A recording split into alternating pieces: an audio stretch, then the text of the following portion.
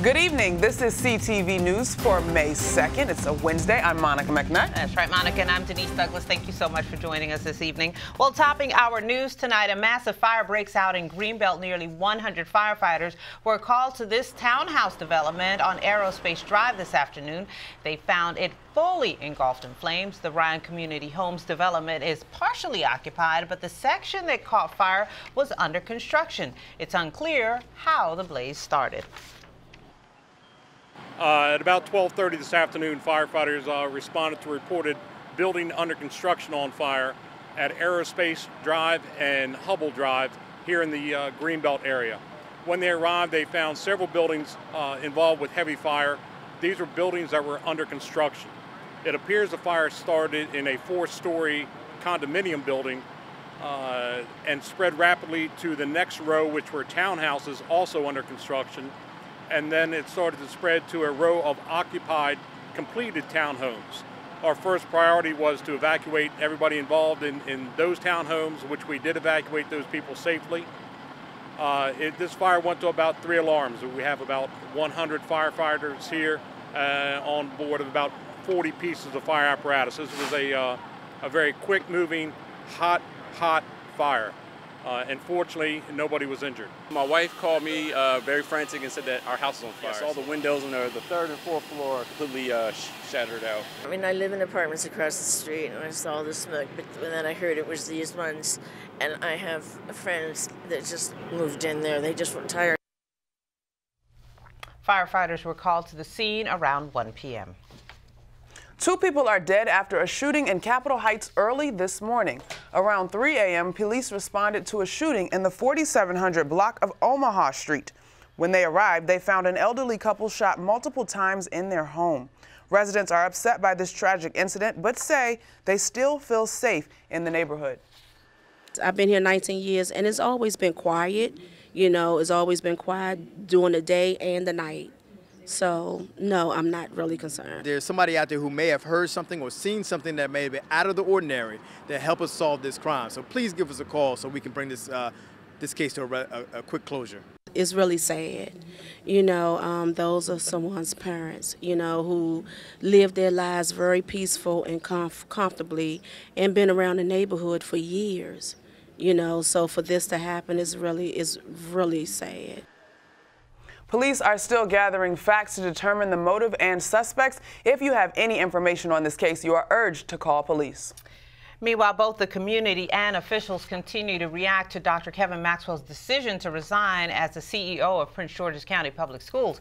The announcement came late yesterday. Maxwell has been dogged by a number of controversies, including a grade-fixing scandal and his decision to give pay raises to his executive staff. A number of officials have called for his resignation, but County Executive Rashawn Baker, who hired him in 2013, continued to support him. Here's what he had to say today about Maxwell's decision to step down at the end of the school year.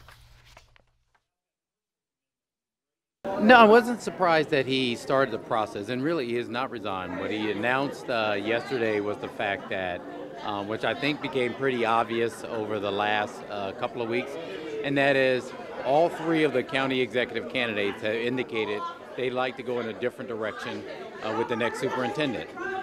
So we know we're going to have a new county executive in December. And I think what Dr. Maxwell did was in the best interest of the children of Prince George's County, the teachers and the principals, and that is to put together a smooth transition. So he's announced that he is going to meet with the board at the end of the school year to talk about that transition. And I think that's appropriate, so we focus on graduation and the students and parents of our school system. In a statement, County Council Chair Danielle Glaros thanked Maxwell for his service and praised the work he has done during his tenure. She also says the council will do its part to ensure that the transition to a new leader is done in an orderly and timely fashion. Prior to coming to work for Prince George's School District, Maxwell was the superintendent for Anne Arundel County Public Schools. So the big question a lot of people are asking is what's next for the school district in light of Dr. Maxwell's resignation. Joining us now to talk more about that and other things is Teresa Dudley, president of the Prince George's County Education Association. Teresa, thanks for being with us. Thank you. It's a pleasure to be here with you two today. Absolutely. Let's start with your reaction to the resignation as well as to what County Executive Rashawn Baker said. Well, County Executive Rashawn Baker, and I don't want to personalize this and pick a name. The county executive went to the state in 2013 and asked for the ability to take over the school system. And most recently, he said, hold me accountable, and when he was brought before the Maryland General Assembly to give his report. And I think he should be held accountable because for the past several months, we've seen things happen that affect our staff in such a grievous way.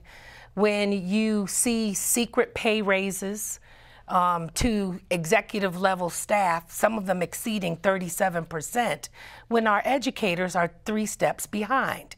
It's not right to do that.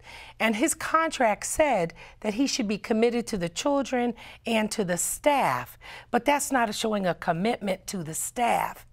And when we talk about accountability, the county executive is technically his boss because he hired him. So why didn't he say to him, hey, this is wrong what you're doing? And it's not as though we didn't meet with the county executive. I met with him last year. I explained to him that this was a problem. We had hundreds and hundreds of members on administrative leave. And now we're looking at 3 school counselors who have been from Duval High School, who have been given a letter of recommending termination for them when they were doing what they were told to do right out of the central office. So when you have this type of nonsense going on, the reality is who's accountable? Dr. Maxwell's fallen on the sword for the county executive because he wants to be the governor. And I challenge everyone in Prince George's County to ask themselves, well, if he's going to be the governor, is this how he's going to govern? Is he going to say, woo, we're just going to take over the whole state of Maryland and do what we want to do, and I'm going to put people in charge here, here, here, and here, and as long as they're making me look good, I don't care about that. I'm going to do what I got to do. So then, Teresa, when the new superintendent arrives in December, what sort of protocol, I guess I would say, would you like to see in place to sort of, so that there is a check and balance of power and money for that matter? Well, we went to the General Assembly and we asked for them to put checks and balances in place because the current structure is the appointment from the county executive appoints the CEO. What we asked for was more accountability so that the Board of Education could have some sort of check on what the CEO was doing. It fell on deaf ears. It fell on the deaf ears of the Senate President Mike Miller, deaf ears of Senator Roosevelt, and I am calling names because they need to be held accountable for what they have done. Senator Joanne Benson, Senator Victor Ramirez, Paul Penske, all of those senators, with the exception of Senator Muse, stood silent when all of these things were going on, and we went to them. I met with Senator Roosevelt, and I said the relationship between what was going wrong and how this was a reflection of the CEO trying to cover things up so that the county executive looks good running for governor. So in effect, what would you like to see in terms of skills and qualities in the next superintendent? Because clearly you weren't happy with what was going on under Dr. Maxwell. The stakeholders need to be involved in the selection. And what we are asking for, and we just might as well just go ahead and demand, that there's community and stakeholder involvement in the selection of whoever the next CEO should be. That the timing of this resignation, it lends itself so that no matter what happens, nothing's going to happen till after the Democratic primary anyway, which that's more of the politicization of our school system. We have to make sure that we have somebody in that position that understands that you have to work with all of the labor unions, from the teachers to the bus drivers to all of the staff, the principals and the custodial staff. We all have a vested interest in this school system, and we deserve to be treated fairly. For my members to be 3 steps behind where they're supposed to be, and the county executive promised us that, we want somebody who's going to make good on promises that were made to us.